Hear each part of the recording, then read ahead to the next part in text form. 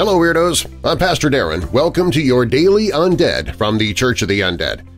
This is my opportunity to bring you into what I'm doing with my own daily Bible studies, or perhaps bring you a short message of hope and encouragement during the week aside from the normal Sunday episodes.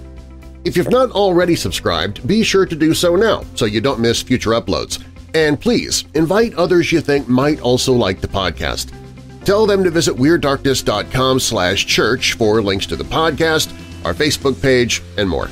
That's WeirdDarkness.com/church.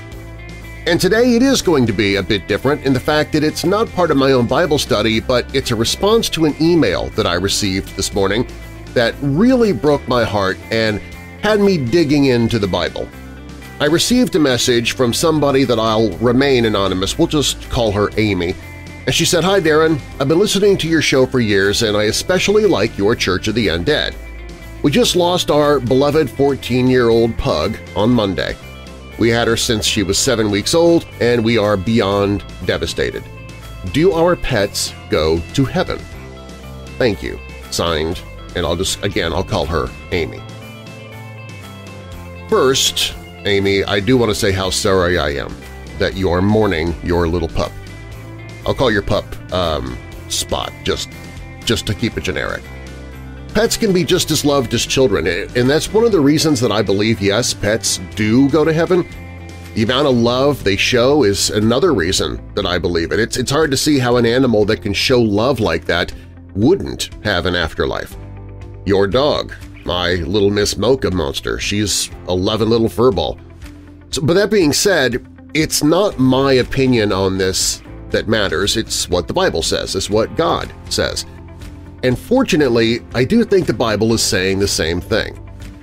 The book of Revelation suggests animals are in heaven. For example, Revelation 5:13 says, "Then I heard every creature in heaven and on earth and under the earth and on the sea, and all that is in them, saying, To Him who sits on the throne and to the Lamb be praise and honor and glory and power forever and ever." And Revelation 19:11 said, "Then I saw heaven opened, and behold, a white horse." Psalm 36 verse 6 suggests animals even have souls that, if you really want to look at it that way, can be saved. "Your righteousness is like the mountains of God. Your judgments are like the great deep. Man and beast you save, O Lord." I'm not saying your pets need to be saved from sin. I don't think they're actually born with original sin like we are, but still, that's what the Bible says there. And while it doesn't indicate heaven or an afterlife, there are also passages where animals are praising God. Not just in heaven like in Revelation, but in Psalm 150 verse 6, "Let everything that has breath praise the Lord. Praise the Lord." Well, animals have breath. "Let heaven and earth praise Him, the seas and everything that moves in them."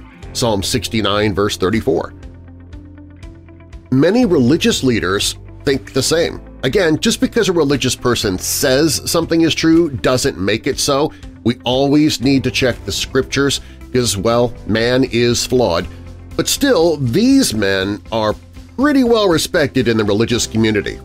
You can't get much better than Martin Luther, who said, "In paradise there was complete harmony between man and animals. One day again that harmony will be restored, and all creation will be made anew as Christ will be in all and all."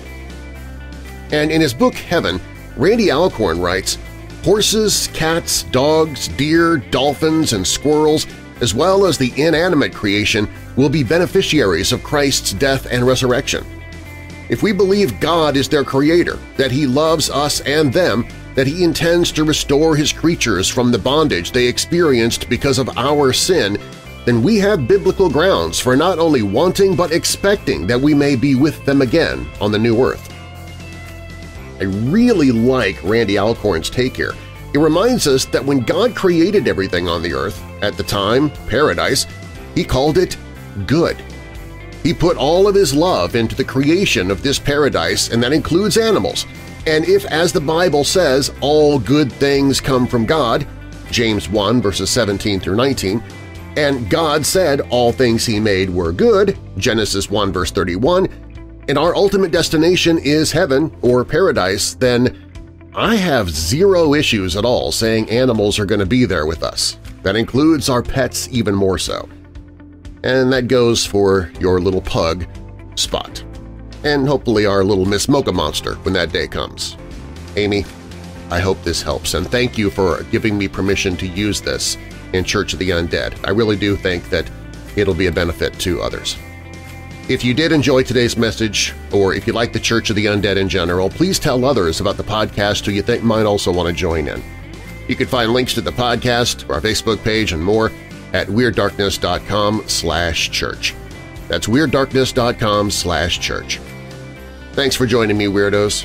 Until next time, Jesus loves you, and so do I. God bless.